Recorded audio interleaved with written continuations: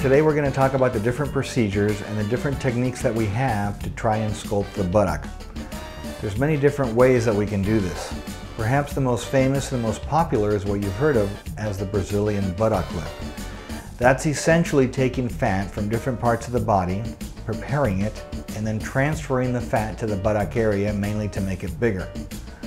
I ended up perfecting that and essentially not making it just about making the buttock bigger, but about making a better contour, a better shape. So it was more about sculpting the buttock than it was about augmenting the buttock.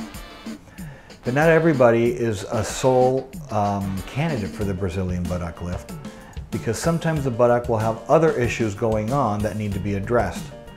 One of these areas that we're going to talk about today, and it's an area that not many plastic surgeons really pay attention to, but when you do, it makes a tremendous difference in the overall aesthetics of the buttock. The area that I'm talking about is what is known as the inner gluteal fold. That's the zone that's in between the gluteal areas that has a little bit of fullness to it. Essentially, if you look at these patients that are coming up on the screen, the first patient has what we call the ideal buttock. There's not a lot of fullness in that area. It's very mild, very minimal. She has a 45-degree takeoff zone, meaning that the buttock and the legs unite in a very nice sharp angle. And there really hardly is any fat in that area.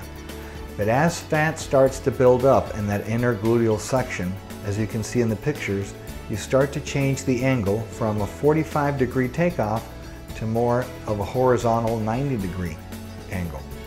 And the aesthetics start to decrease and it does not become as attractive.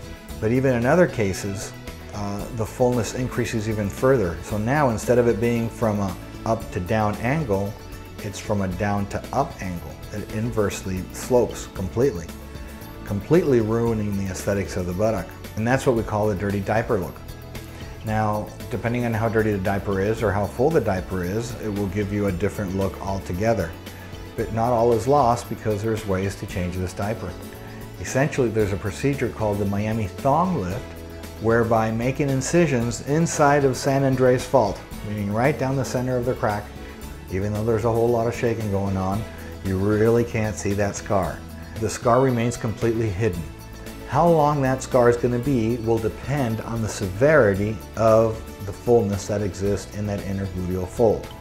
But the Miami thong lift has degrees to it, so that the first and simplest degree is by putting a tiny little incision where the thong goes and liposuctioning the fullness that exists. That's usually for the patients that have a 90-degree angle. But if you've got more of an angle than 90 degrees, then we need to start making longer and longer incisions. What if there's also some accompanying droopiness to the buttock that extends? Well, then we could add other accessory procedures to the Miami thong. It's still the Miami thong, but I add other things to it. So for example, one of the things that I add is fat grafting, because fat grafting is inflating the volume of the buttock and changing the shape. Much like inflating a balloon. If you were to blow up a balloon, that balloon starts to expand and it expands upward, so it fills it up and it gives it more volume. So aside from just doing the scar, I will also add fat to the zone. The third thing that I'll do if the condition is a little bit more extensive is to add sutures, so I create what is known as a suture suspension. I'll put in 4 or 5 different sutures. These sutures are special made sutures that have cones on them.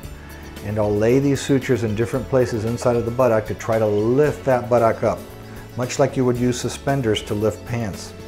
So we've talked about really the inner part of the buttock, but we really haven't discussed anything about the outer part. What happens when the buttock starts to droop on the outer or lateral portion of it?